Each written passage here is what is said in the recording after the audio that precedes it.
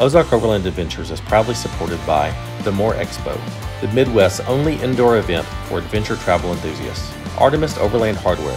They have the passion and knowledge to ensure that your next outdoor experience is more than a camping trip, it's an adventure. And the Big Iron Overland Rally, a 3-day weekend campout and concert experience at the Big Brutus Historic Landmark.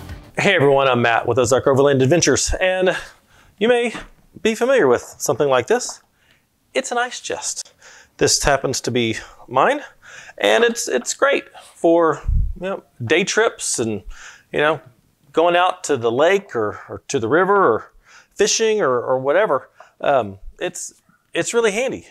It'll hold a couple dozen cans with enough ice, or less cans with food and whatnot, but it's great. It also costs $299. Using this can also make your food a soggy mess. And if you're not careful and it tips over, it can also leak water all over your rig. Neither one of those is cool.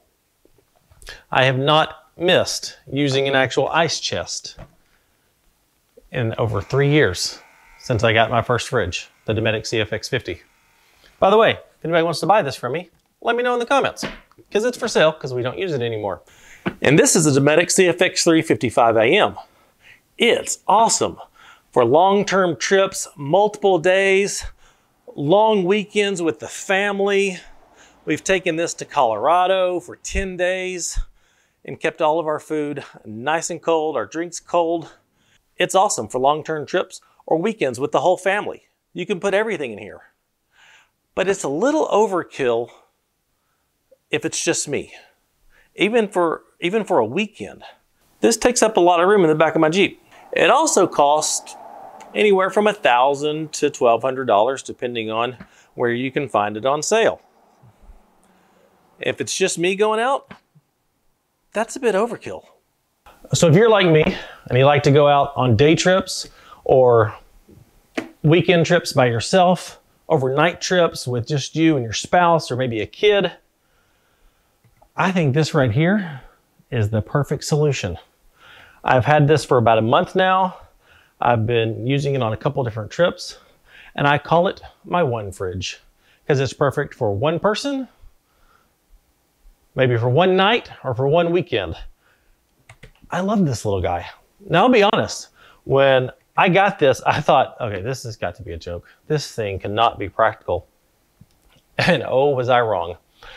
This is the 12-liter fridge by Joytutus. Joytutus. Joytutus. I don't know if I'm saying that right or not. It's kind of fun to say, Joytutus. But honestly, it's perfect. It's a great little fridge, and it fits in the front seat. It fits easily in the back seat, slides in the back of my Jeep with all my stuff. I use this on my trip to Big Brutus and checking out where the Big Iron Overland Rally is going to be coming up in May. You need to check that out. This thing was awesome. I had a 6-pack of Cokes in here. I had bacon and eggs and mustard and mayonnaise and lunch meat. Everything I was going to need for the evening dinner and snacks and breakfast the next day and lunch the next day. It was perfect. And the best part about it is it's only $180.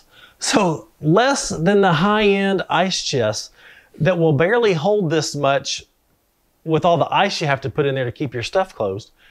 And this will not only work as a fridge, but you can take it down to 0 degrees and use it as a freezer if you need to.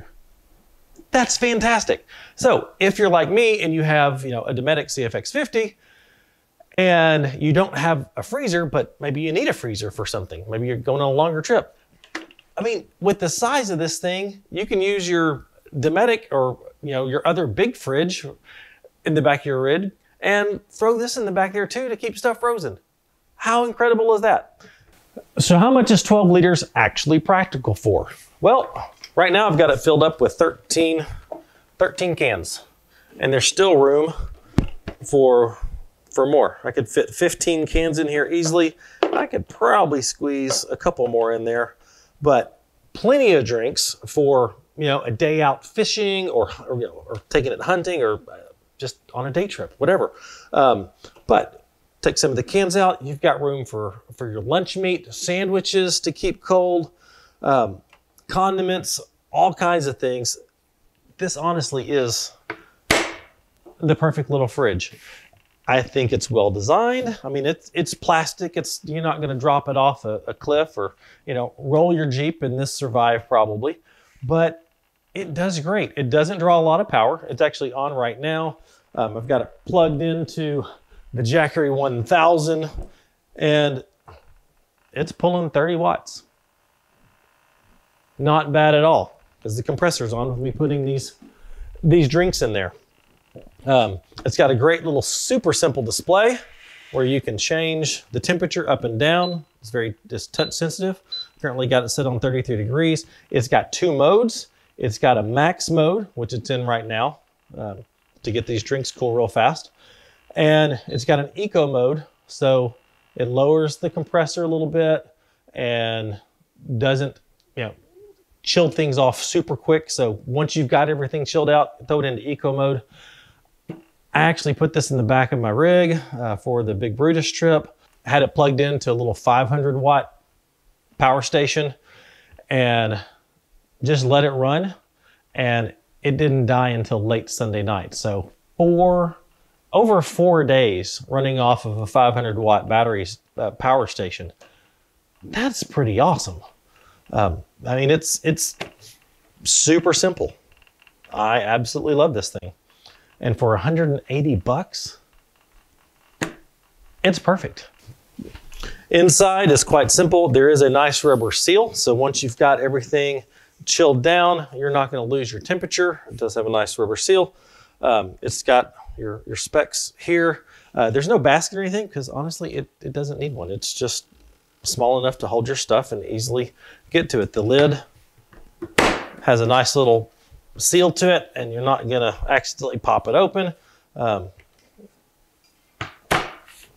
So it's fantastic. It's got two carrying handles here so you can move it around. It does have 3 voltage protections. You've got a high, medium, low. So depending upon the battery in your rig, you could set it at whatever, you know, voltage cutoff you want. And so this will protect your starter battery if that's all you're running, just like I am in my Jeep. I only have a single battery in there. So when I've got it plugged in there, I do want to make sure that this does not drain my battery. But with as little power as this little guy draws, I don't think that's going to be an issue unless you're going to be parked for days. This is a brand new fridge. The link just hit Amazon. The link is in the description below.